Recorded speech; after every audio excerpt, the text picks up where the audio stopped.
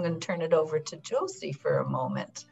Great. Thanks so much, Ronna-Rae. And it's really a pleasure to meet you, Vali, and to hear your story and to hear about how you've been adapting to COVID-19 and all the changes you've had to make. And it really resonates with me because I live in a community that has lots of small businesses, and we've seen a lot of adaptations over the past months. And I also know that small business owners in my town are they're big in the community. They're really active in the community. And it's my understanding that you are a volunteer firefighter on Denman Island. So I hoped maybe you could tell us a little bit about that.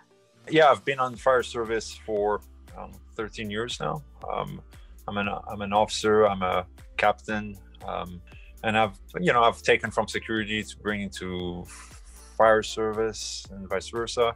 I've developed specific training and courses for firefighters and paramedics, first responders, in terms of their safety and security.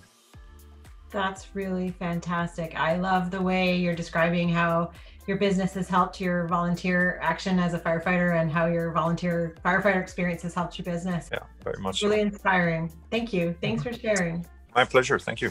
Thank you. I agree. It gives me shivers to know just that, there's a community out there when we walk in and out of stores and we see people in uniforms, to know that they are people in our community and who are giving back. And it's just wonderful to see.